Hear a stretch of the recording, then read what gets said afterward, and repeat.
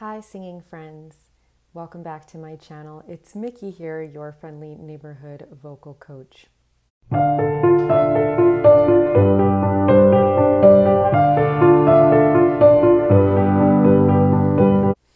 It's been a while since I've posted to my channel, and that is because I've decided to step away from doing reaction videos for a little while. I just got really burned out on it, and I'm really trying to prioritize what brings me joy in my limited time on earth.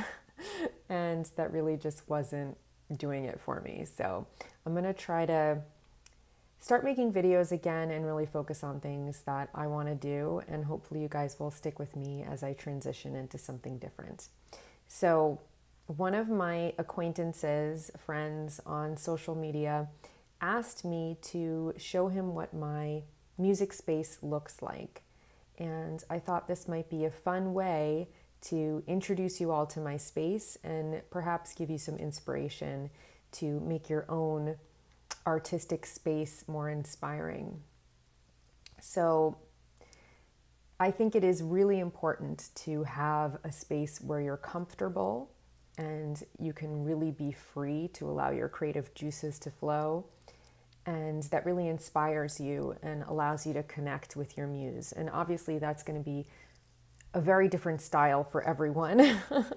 And maybe you don't know what your style is yet, and that's okay. I'm 43 and it's taken me a really long time to understand what I like aesthetically and to have the disposable income to do what I want with my space.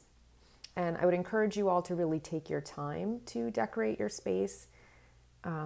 If you're like me, you want to get everything done right away. I'm very impatient when I start something new, but I think it is really worth it to take your time to really select things consciously and to build a world around you. World building is something that can be very powerful. And so I wanted to show you guys around my space and just show you what works for me. All right, so without further ado, I want to welcome you to where I teach my music lessons. I have another space where I record, but I'll show you guys that on another day. All right, welcome. So I have the lights off in here, and you can see my beautiful Victorian beaded lamp over here. This is something that I put together myself. I bought the shade on Etsy, and then I bought the base separately. It is a peacock, as you can see. And my style is really maximalist and Victorian. I'm going to turn the lights on so you can get a better sense here. I live in a split level, so you have to come down the stairs to get into my space. And then this is my piano room here. I would say that it's inspired by kind of Viennese style. I had a piano teacher, Mrs. Lisa Grad, who passed away recently, but she was a really big inspiration for me. And she came from Vienna, and this was kind of the style of her house on the Upper West Side. So she really inspired me. I kind of consider it maximalist, Victorian, Versailles. And I love things that have history. So this is my piano.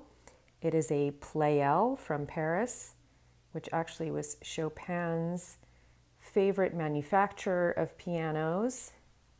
And this piano is over 100 years old. I got it at Forte Piano, and the owner had to sell it because she was moving back to Australia. I love this piano because it has a very dark, romantic sound. So it's a baby grand, and it's got some stickers on the keys because I'm currently teaching a 4-year-old. So we are using the color coding method. And then over here, I've got a piece of art that my husband bought me. It's called Cupid's Appeal, and he got it from a man who finds old sheet music that's beautifully illustrated, and I actually have the piece as well. And I thought that was a very romantic and thoughtful gift. Over here, I've got my miniature paintings. I do little paintings in my spare time. That is a bouquet of flowers, some landscapes, a cloudscape, a landscape, and a little bird. Down here is a little bit more of my miniature gallery. You can see my totem animals. I can do another video on my paintings at a different time. Here's a little flamingo painting. And I've got this lovely accent wall with wallpaper on it with the cherubs. And then I've got a bookshelf, which I'll probably replace because this is from IKEA, but it's got some music on it and some books I love to read. So I've got all sorts of different titles over here, as you can see. I love rugs. I love keys. So this doormat has a key on it. And then over here I've got my chinoiserie green little side table. And this is a chair that I got off of an auction. And I just put this little seat cushion on here because it really needs to be reupholstered, but I didn't have the time or the energy to do it. This is a little garden that I'm making here. I've got some lettuce growing, some random things in the corner. There's a powder room over here. And then I've got my little art desk with all my art supplies. This is where I do my little miniature paintings. This piece of furniture I got at an auction. It's a beautiful desk with some musical instruments painted on it. And then this little stool, which I reupholstered. I've got this beautiful fiddle leaf fig tree, which is almost as tall as I am, actually taller than I am at this point. Who am I kidding? I can't flatter myself and say that I'm taller than this tree. I've got my beautiful Shea Lounge velvet fainting sofa, which I got off of Victorian Trading Company about 10 years ago. And these beautiful velvet pillowcase covers. I believe I got those on Etsy as well. I've got little plants over here that Lita, our housekeeper, takes care of. She's got an amazing green thumb. And then some masks. We got some of these in Africa and some of these in Venice. Here's a print from Venice. This is a print that my father made. He did a whole series on carousels. He used to take us to the Central Park carousel a lot when we were little.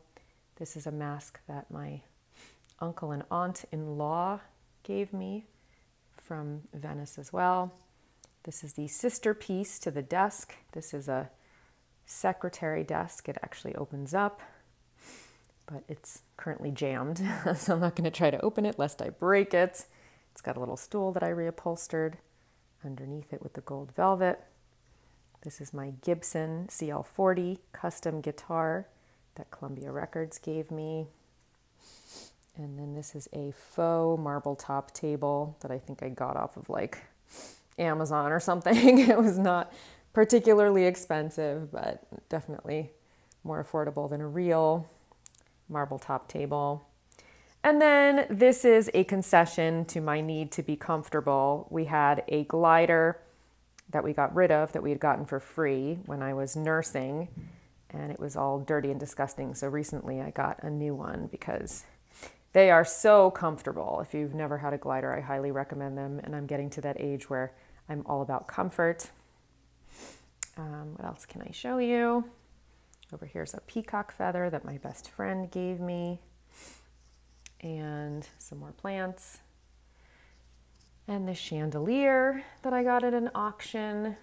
And this is something that I put together the various pieces of. I bought the chandelier itself from Etsy. It's got a little Pooty cherub on it.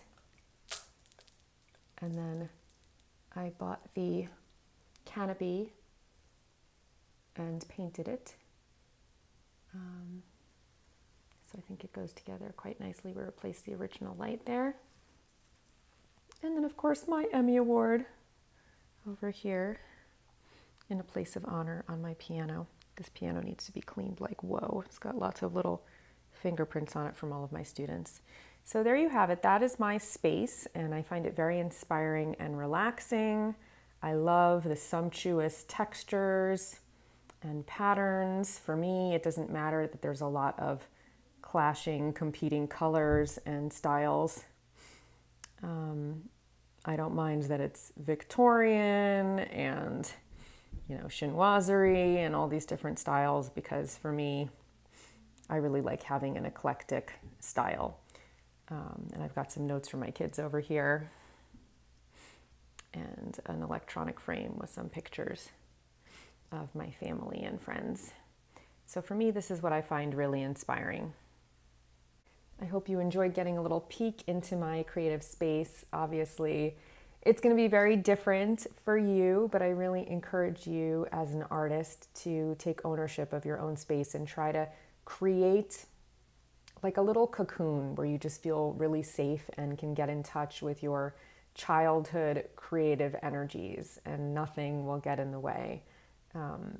For me, I can't really get into the flow of things if I'm not in a space that inspires me and makes me feel secure. So I really encourage you to create something like this that reflects your own personal style.